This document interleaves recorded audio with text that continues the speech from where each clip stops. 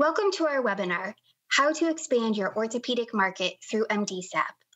Today's webinar will help you identify the critical elements required for the Medical Device Single Audit Program. SGS serves as a sponsor and expert for our webinar. Our speakers are Timothy Gooch, Global MDSAP Product Manager, and Daniel Torres, Regional Sales Manager.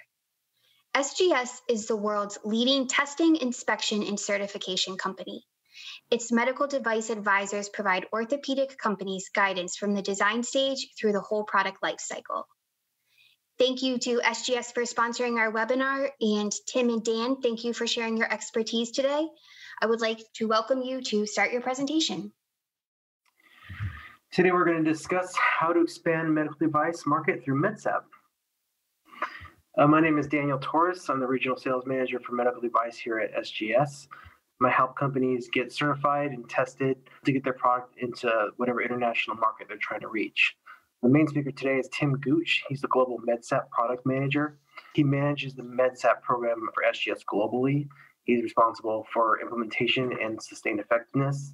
The MDSAP program at SGS meets the needs of medical device manufacturers in over 20 countries globally, and we hope to give you some more helpful info on that. Today's agenda, what is MDSAP and requirements? We're going to explain how each of the country jurisdiction works, how it can help you get your product to market faster, and how to successfully implement MDSAP in your company. A little history about SGS.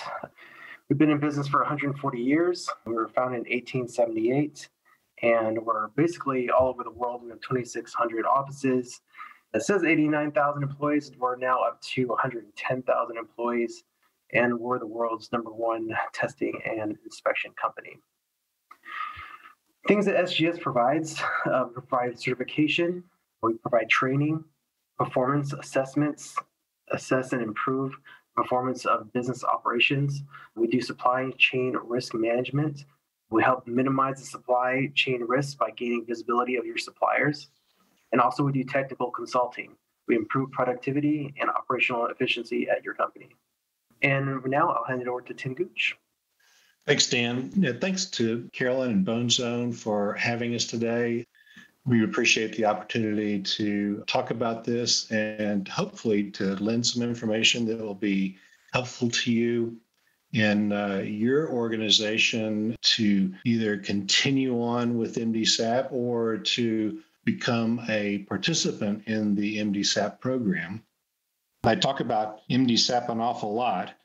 And it seems like there are so many things going on in the regulatory world these days with changes in the EU and then also in the UK and then expansion of MDSAP and how the MDSAP program has really gained a lot of traction over the first few years of existence and now considering partnering with the EU. And there's just an awful lot that is going on between us who are involved with MDSAP and with the other regulatory stakeholders. Give me a little bit of a background on MDSAP. It was an idea that really came about in 2012. There was the first meeting of the IMDRF. This is after the GHTF was no longer functioning, but changed over to IMDRF, mostly for just positioning reasons between one group to the next. But that's when it was really discussed as an opportunity for regulators to come together to form one set of rules and then to be able to audit organizations and to certify them so that it might speed along their access to international markets, no matter where they are.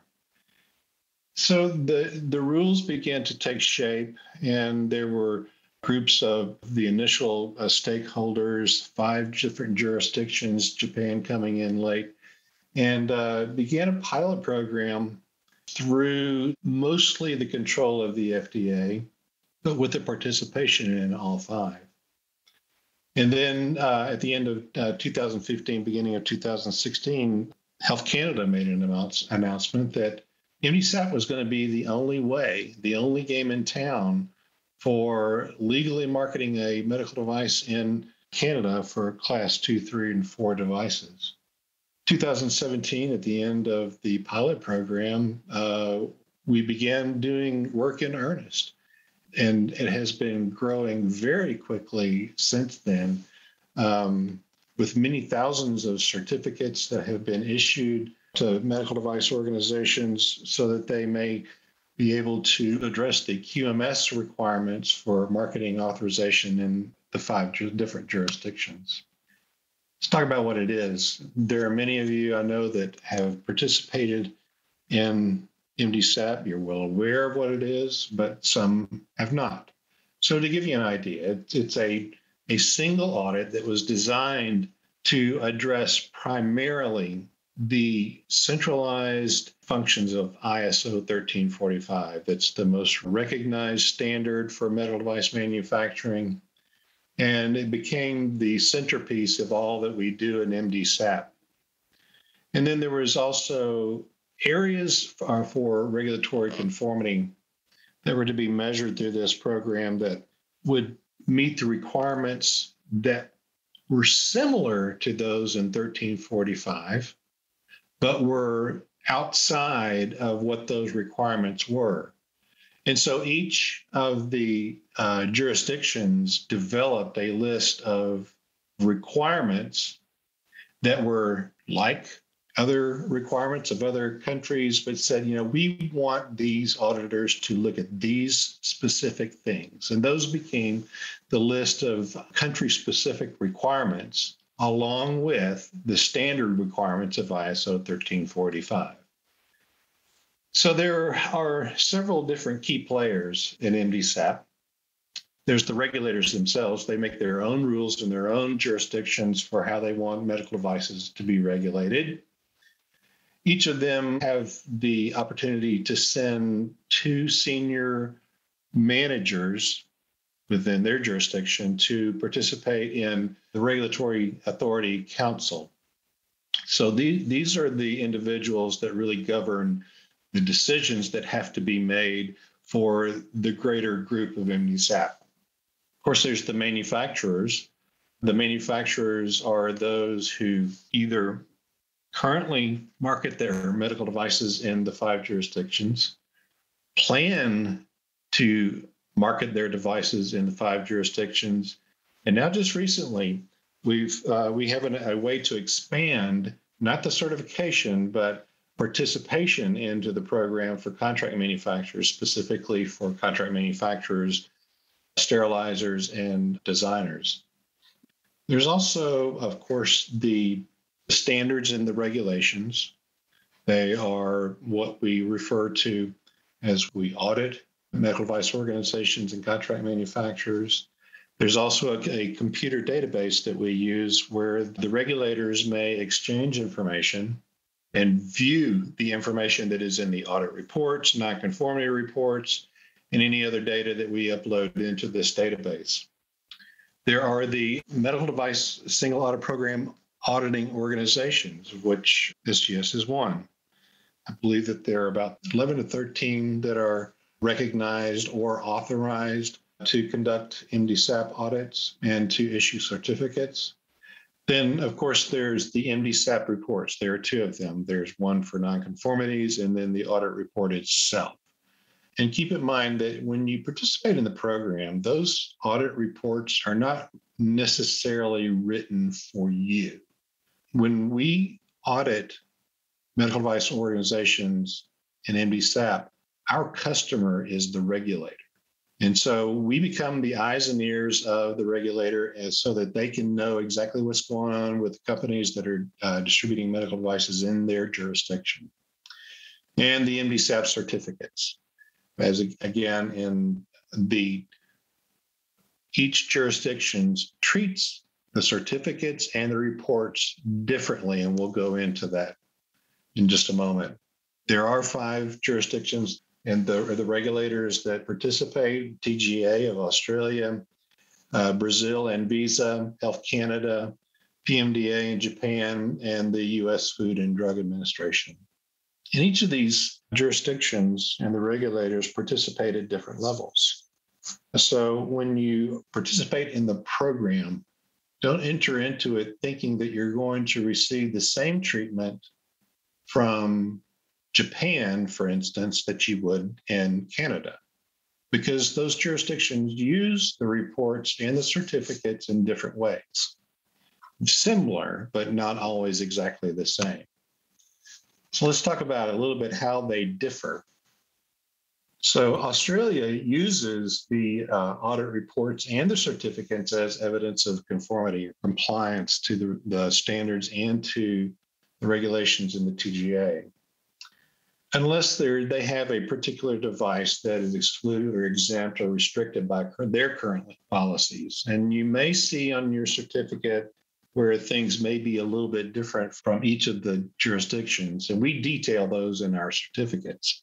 For instance, if a device does or does not require design controls, or if it's banned in a certain jurisdiction. So the certificate covers all the devices under the scope of certification with differences, but we detail those differences on the certificate. So the participating manufacturers may avoid a routine TGA inspection, but they have the right to inspect anyone. And so it doesn't necessarily preclude TGA from visiting your manufacturing site. So the certificates are treated similarly to others overseas regulators, provided that all Australian requirements are covered at the audit. And we'll talk about how we cover all of the requirements later. Brazil similarly uses both the report and the certificates. They issue a Brazilian GMP certificate if there are no grade 4s or 5 nonconformities. And incidentally, MDSAP uses a nonconformity grading system of 1 through 5. Any grade 1 through 3 NCs that have a satisfactory corrective action plan will be issued a GMP certificate. Any 5-day notices related to patient safety or public health are investigated, but they don't investigate 5-day notices outside of the regulatory requirements for Brazil. So what is a 5-day notice? A 5-day notice is issued whenever a manufacturer receives more than 2 grade 4 nonconformities or 1 or more grade 5 nonconformities. Health Canada. Canada, it's the only jurisdiction that requires MDSAP participation for classes 2, 3, and 4. And then the certificate is issued as evidence of conformity to the Canadian medical device regulation. They may investigate 5-day notifications issued by an auditing organization, but they do not investigate issues related to other jurisdictions. In Japan, they use the MDSAP audit report as a trial. And this trial is to be used to possibly exempt a manufacturing site from on-site inspection or to allow the manufacturing authorization holder, or the MA, to substitute considerable parts of the documentation required for inspection with the MDSAP report. In the US, the MDSAP audit and report serves as a substitution for regularly scheduled inspections. So many manufacturers see this as a great benefit because they seem to enjoy our company a lot more than the company of the FDA in their shops. So now that does not necessarily mean that the FDA will not come to visit you. The FDA has the provision for always being able to come for cause, or if there are compliance follow-ups. For instance, if you have an outstanding requirement from the FDA, such as a warning letter, then we cannot close a warning letter. They must do that. They may do it with the assistance of an MDSAP report, and we often get requests from the FDA on certain issues that they receive from either about manufacturers or from manufacturers to see if they can gather enough information from our audit reports to be able to close down any regulatory issues. And like most of the other jurisdictions, they do not regard nonconformities outside of its own regulations. So let's talk about what the MDSAP documents are. Those were the centerpiece of our slide earlier. So those are going to be ISO 1345, 2016 currently, and then the laws, directives, acts, and regulations of the 5 jurisdictions. So the auditors, when they come in, they've got a lot of information to cover and to have working knowledge of when they come on site.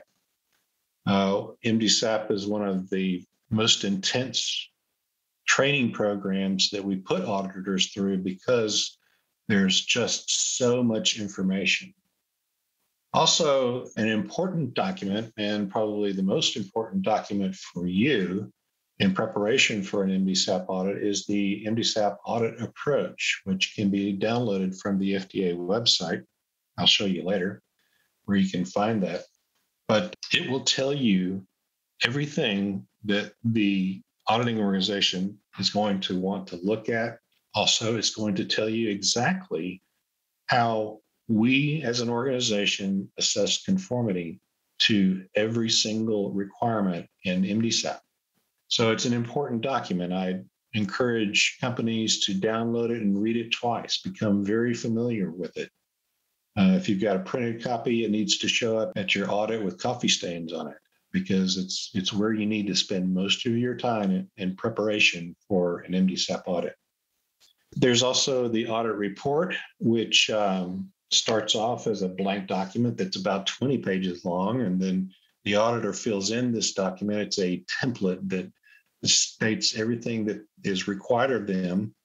And you can also look at that report on your own, and then you can see how it matches up with the requirements that are in the MDSAP audit approach document. So they are in sync. Also, there's the MDSAP nonconformity grade exchange form, which is a separate report that links to the audit report and holds the nonconformities in great detail and will explain exactly how the nonconformity was raised, the evidence that supports the nonconformity, and then how the grade of the nonconformity is calculated. The regulatory exchange platform, secure, is REPS. It's a secure database into which the auditing organizations are required to upload data and information outputs from audit visits. So all of the required and applicable documentation for MDSAP is uploaded into that database for the regulators to have access to.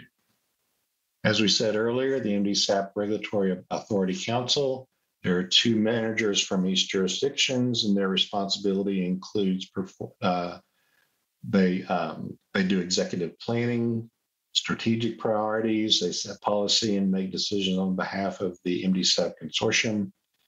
They review and approve all of the MDSAP documents, procedures, and work instructions. And all of those documents are available on the MDSAP website at the FDA. It also makes the decisions on which auditing organizations are approved and authorized and recognized as an MDSAP auditing organization. Without those credentials, we cannot issue legal certificates. So what are the requirements? The manufacturer must either currently market devices in one or more of the 5 MDSAP jurisdictions, or have plans to. Part of the lure of MDSAP is that it gives you the opportunity to meet the QMS requirements so that you may then move on to the next step with each jurisdiction, which is the marketing authorization, which involves the review of technical documentation. So we can only provide the review of the QMS portion where the country or the jurisdiction must review the technical documentation. But I will tell you that at SGS, we also are authorized to review low-risk medical devices for 510K. So you may want to think about that. And Dan can give you information concerning the 3P 510K program at SGS. 3P 510K stands for third-party 510K reviews. And then the manufacturer must be audited by an approved or recognized MDSAP auditing organization. So meeting the MDSAP expectations, you must meet the requirements of ISO 1345, all of the applicable regulatory requirements, all of the product and process related technologies and technical documentation. That's part of what we look at. We do not look at the technical documentation in terms of meeting the requirements for safety and effectiveness. However, we do make sure that the documentation that you do have meets the QMS requirements of each of the jurisdictions. We look at the requirements for sterile medical devices. We need to make sure that you meet requirements for your initial approval or the inclusion of your medical device on your certificate. And then we will also look at the records for those sterile loads in that process at least once per 3-year cycle. You have to meet the requirements for medical device adverse events and advisory notice reporting in each of the 5 jurisdictions. And then you must also meet MDSAP requirements for written agreements. And this can be found in an annex that is attached to the audit approach document. So there are different types of MDSAP audits. In the regular cycle, which is a 3-year cycle, very similar to ISO 1345, there's an initial audit that must be a stage 2 following a stage 1 document review process. In that documentation review process, we make sure that your organization has established all of the jurisdictional requirements for documentation. And then when we come back in for stage 2, just like any other type of audit, we will review records and assess the conformity to the requirements. There are 2 surveillance audits, and over the course of 2 surveillance audits, we will cover all of the requirements of MDSAP and then recertification at the 3-year mark, and then the cycle starts.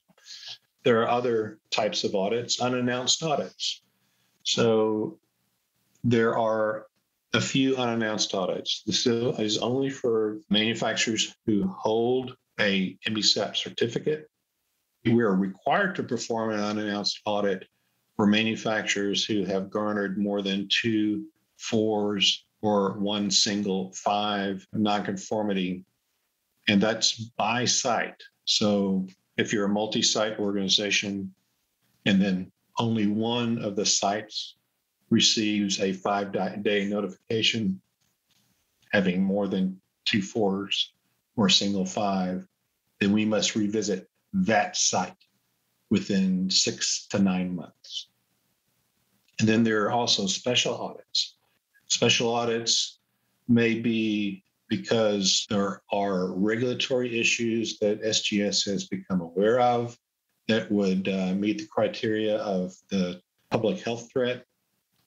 Also, if we are requested to perform an unannounced audit by one of the 5 jurisdictions, and those would be conducted unannounced. So what are the benefits? So for medical device organizations, that means that you have legal responsibility for placing the device on the market. It meets the requirements for Health Canada. It's the only game in town for Health Canada for QMS certification. It speeds the marketing authorization in Australia, Brazil, Japan, and the US because it meets the requirements for those jurisdictions for certain risk levels of medical devices. It avoids scheduled inspections from the US FDA. And there are other jurisdictions for which it may avoid regularly scheduled inspections, but there's no guarantee. Only the FDA will take you off of their list of scheduled audits. In fact, they take you off of their scheduled list as soon as we notify them that you're participating in the program. So it's important that when you consider MDSAP that you make your decision quickly. We are required to notify them within 3 to 5 days, and you come off the FDA's list. It also enhances regulatory efficiencies. It's one single audit to cover multiple jurisdictions. It's not just the 5 jurisdictions. There are also affiliate programs that are now participating, not as full-fledged jurisdictions where we audit to their regulations, but also South Korea, Argentina, and Singapore are now participating as an affiliate member.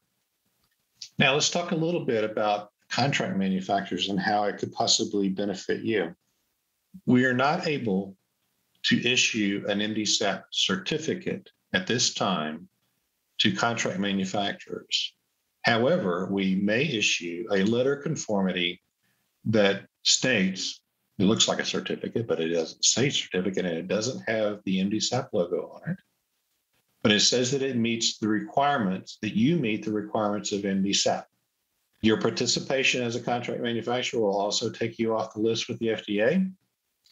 And it demonstrates conformity of the requirements of MDSAP to medical device organizations. So it can open up a large opportunity for you as a manufacturer, as a contract manufacturer, to these participating medical device organizations. I used to be in the contract manufacturing business for many years. And had we had this opportunity, I would have done this first. So let's talk about the audit approach document. This is the most important document that you will have for preparation for an MDSAP audit. And I've given the link here, which is a lot of letters and reading is hard. So you don't have to write all of that down. But if you will just do a search for MDSAP audit procedures and forms, then it will take you to this page as a choice. And then you want to look for the entry with the big orange arrow, and that will open up the MDSAP audit approach document.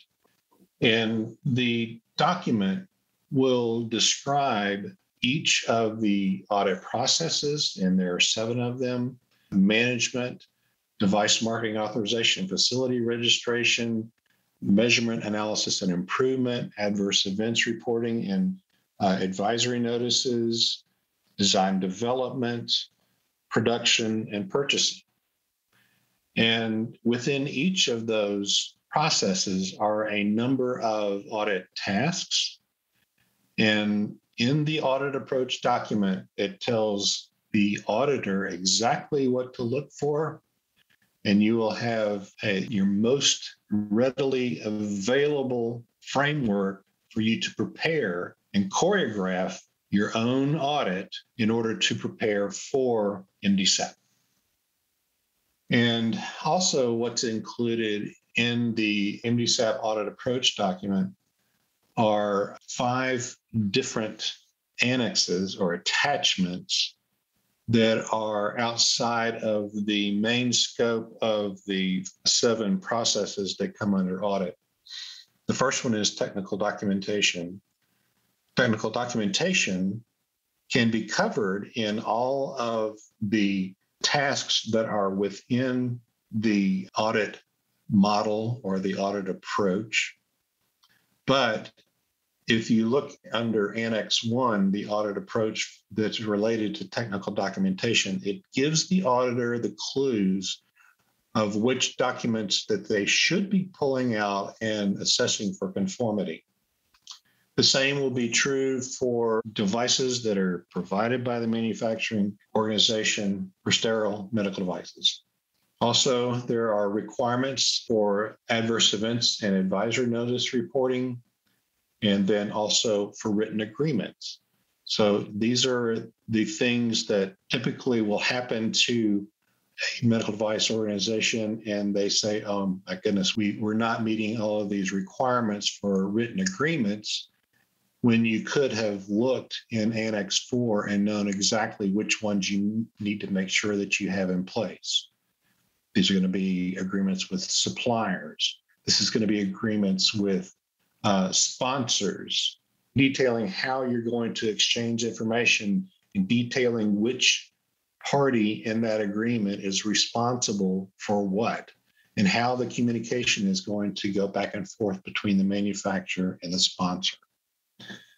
Also, just recently, Japan has updated its QMS requirements to the 2016 ISO requirements and given a 3-year transition period for those requirements.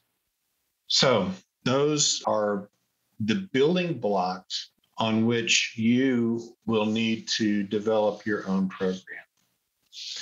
If you're already distributing in these jurisdictions, then there's little for you to do apart from making sure that you cite those requirements in your quality manual, make sure that you reference all of the regulations from each of the participating jurisdictions, and also understand that you're required to meet the regulations of the jurisdictions for those jurisdictions that apply to you. So if you have no intention of marketing your device in Australia and you don't currently have a license in Australia, then you don't need to worry about meeting those requirements. But I'll give you a little bit of an advance warning. We consistently come across manufacturers who have active licenses in some of these jurisdictions, and then we always go and look to see where you have licenses prior to coming on site. And then we will be looking for those written agreements with those countries and all those participating sponsors and so forth, and if you've met those requirements. And some people will say, well, yeah, we do have a license in, say, Brazil, but we've not sold anything there for 5 years or 10 years. We don't have anyone who's actively selling. But the problem is that you do have an active license and you must meet those requirements. So let's look a little bit at what the audit approach document says. So in each of the processes, there are 7 of them, there will be 2 interesting statements. The first one is the purpose for our auditing, for instance, the management process. And this will be, as it reads right here, the purpose of auditing the management process to verify top management ensures adequate and effective quality management system, and everything that we are accustomed to reading in Clause 5 of ISO 1345. There's also an interesting section on the outcomes, that as the result of our auditing this organization, we can show whether the manufacturer meets the evidence that is listed below, and there's actually A, B, C, D, E, F, G, H, I in the management section. So this is the end of that page in the document. But this will give you a good clue as to what the auditor is trying to support in his recommendation for MDSAP certification or not. So let's talk a little bit about how to get there. The requirements of MDSAP are well documented. It's the most transparent and easy to understand set of regulations of any regulatory scheme. I read and study regulatory schemes for the rest of the planet because it's part of my job. And some of them are very difficult to navigate because it references back and forth from the end of the document to the beginning of the document, and you have to flip and flop between the different sections in order to understand exactly what they're trying to get at as far as their requirements. But the regulatory requirements for MDSAP, they're all in the audit approach document. They're in the regulations that are referenced there just by the click of a button. And then you can also look at what is going to be going into your report and how the nonconformities are going to be graded. So it's important for you to know and understand what the requirements are. Take the information that I've outlined in this presentation so that you'll be able to see exactly what is required and take those as a cue that you need to go have a look at these certain areas of your quality management system. Take advantage of the resources. Primarily, those are in the international programs on the FDA website. Just by searching for MDSAP forms and documents, then will be able to get there easily, download them, read them, study them, hold meetings with them, and make assignments to different individuals, your subject matter experts, so that they can prepare to be audited.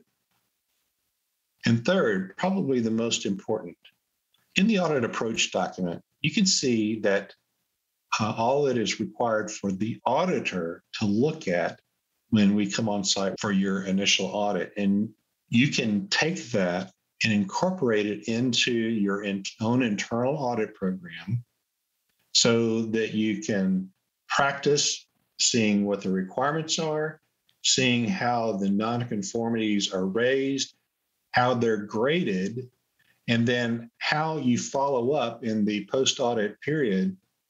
There's a timeline that is required. For instance, you have to have a corrective action plan within 15 days. This meets the requirements of the FDA, same as you would have on an established inspection report from the FDA.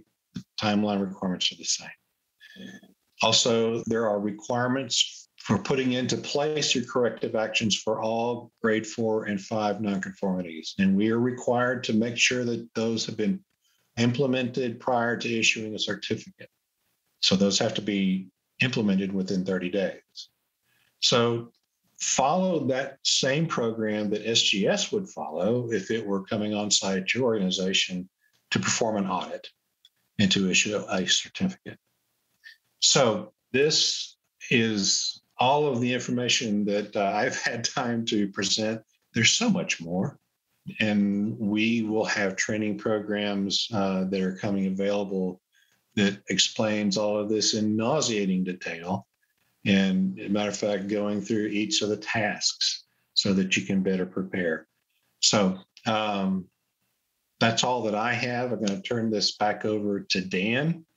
And thank you very much for your time and attention. Hi, thank you, Tim. That was great. How can SGS help?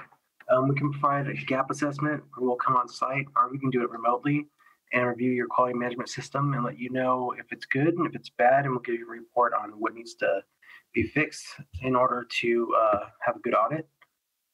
We do training for your senior management, and we also do introduction and foundation training courses for people who are new to the medical device realm. We have training on documentation and implementing that documentation into your company's practices. We have internal auditing training, lead auditor training, and we can, like I said, do gap assessment or pre-audit on-site or off-site. When we do a certification audit for a company, it's split into 2 phases, stage 1 and stage 2. The first phase is desk review your quality management system, and we'll let you know what we want fixed before we come back and review the implementation at the company. Followed by that, the next year you'll have a surveillance audit that'll happen for the next 2 years. It's roughly 1/3 of the time of the initial audit. And then after 3 years, you'll have a recertification audit, and you'll start the cycle again with 2 surveillances after that. So here's some of the medical device training courses that we have. One is for MDSAP. It's in October. It's virtual. Actually, all these are in October 11th, and one is in August 12th.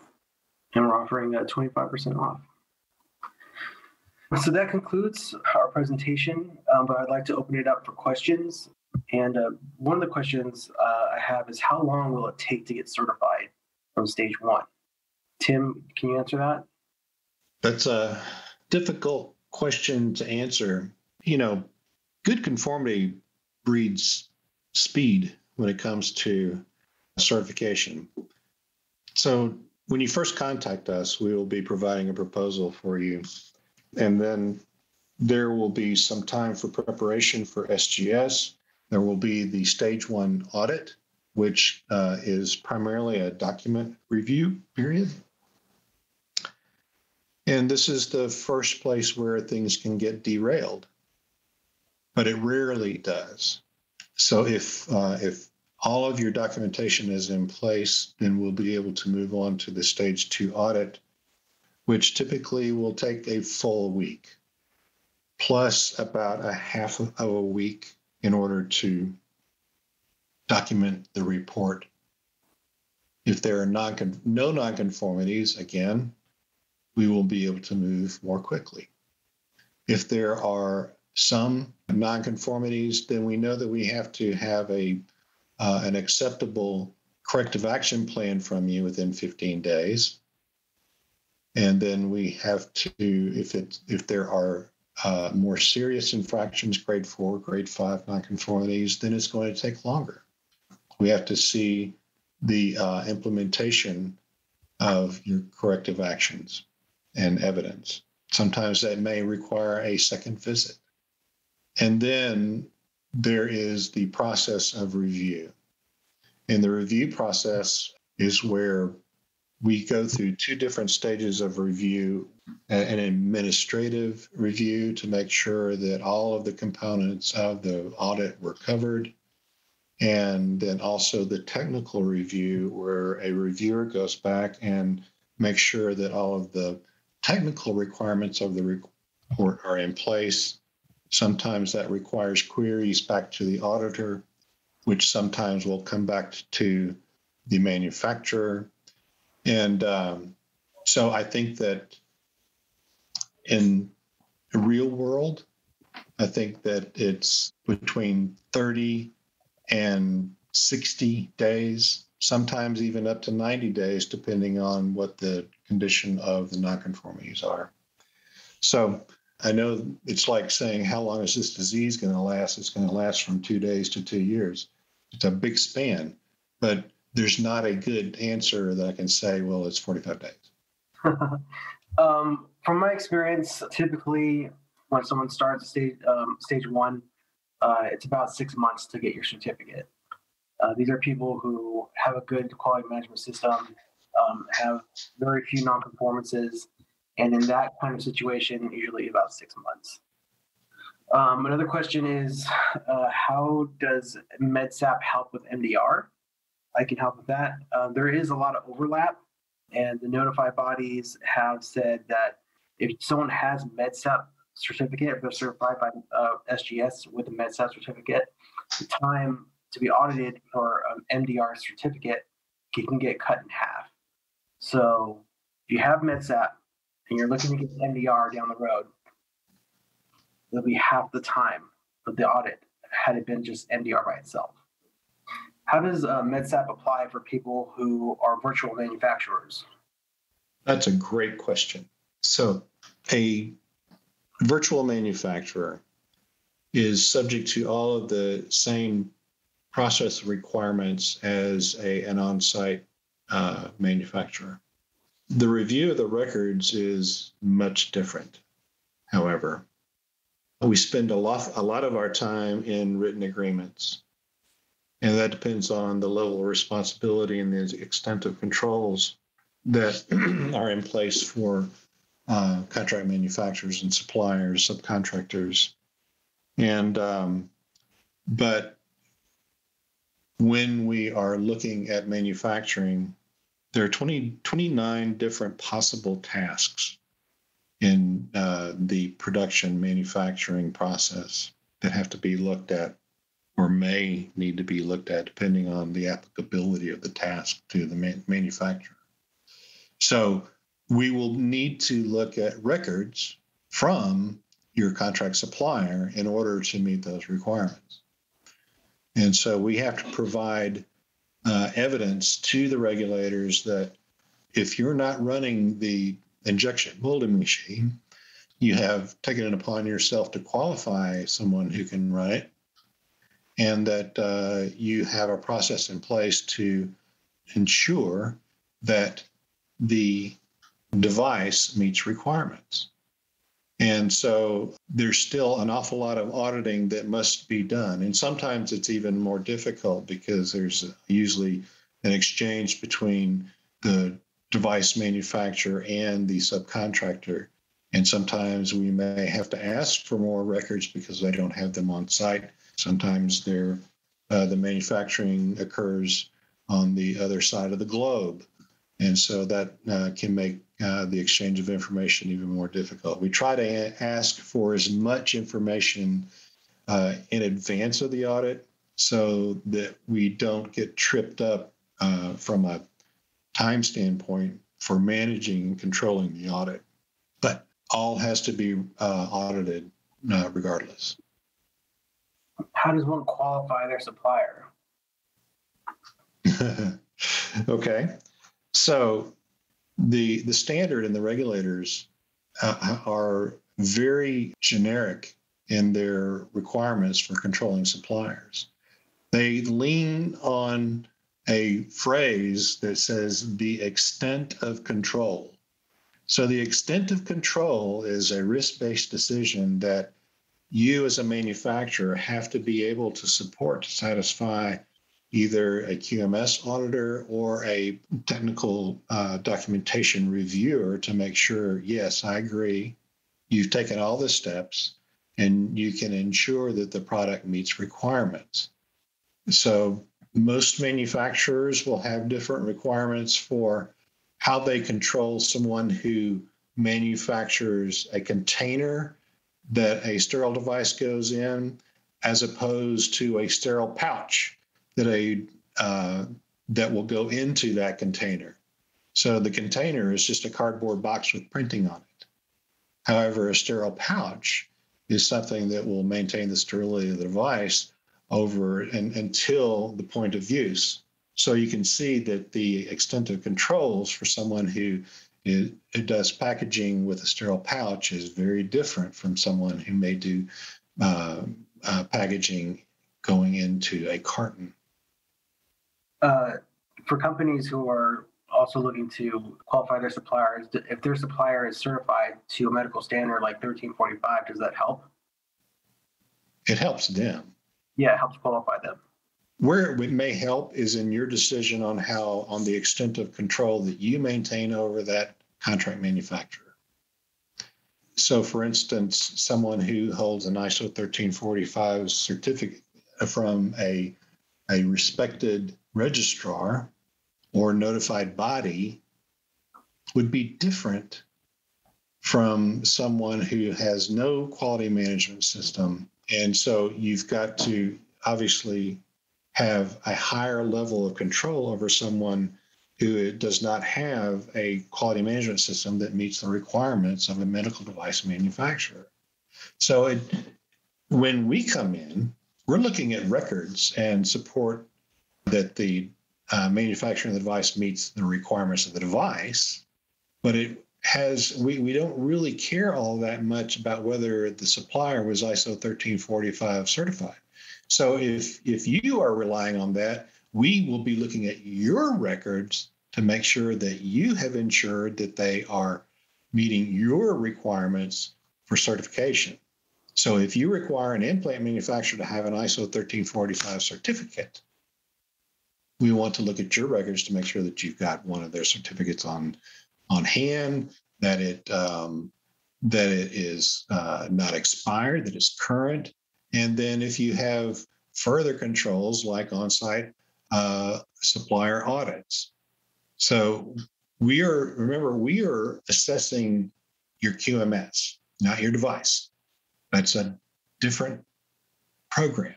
We are looking at the QMS, which keeps all of the requirements corralled and making sure that you meet those requirements. All right, thank you, Tim. I think that's all the time we have for questions. I just want to give one thing about the 510K reviews that SGS does. We basically act as an arm of the FDA in the review process. We can't help you gather technical documents that you need to pass your review. We only do the review on the FDA's behalf. It's quicker, and that's the benefit of using SGS for that. With that, I'll pass it to Carolyn to close the meeting. Thank you, Tim and Dan, for sharing your knowledge on the MDSAP process. And thank you to SGS for sponsoring today's webinar. Attendees can learn more about SGS at sgs.com, and you can access the on-demand version of this webinar next week at the Bone Zone website so that you can review it again or share it with your colleagues. So thank you very much and have a great day.